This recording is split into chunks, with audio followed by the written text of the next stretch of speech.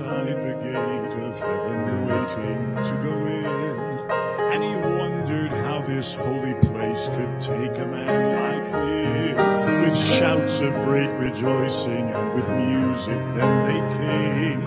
Of the angels standing by him he asked what could be their name.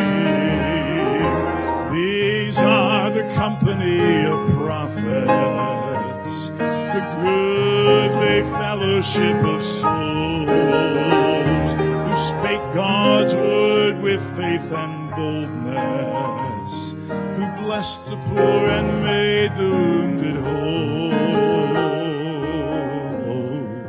He fell upon his knees and cried, I am not one of these. He waited till another band of shining ones drew nigh. They entered into heaven with a hallelujah cry. He asked again, who are these? Can you tell me whence they came? He seemed to see the answer in a burning tongue of flame.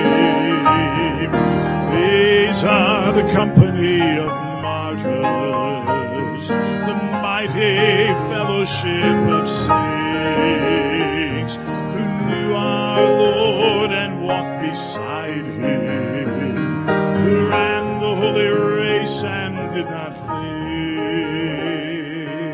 Oh, he fell upon his knees and cried, I am not one of these.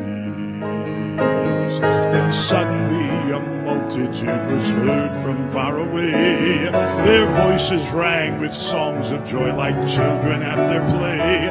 He saw Rahab, he saw David, Mary Magdalene, and Paul. And the thief who died by Jesus was the one who led them all.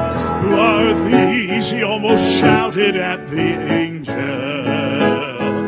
These are the sinners saved by grace, the host of them who called upon the Savior, washed in blood and justified by faith. And though he leaped up from his knees, oh, I can go in with these, and I can go in, for my heart is free from sin. I've been washed in his blood, everlasting life to win.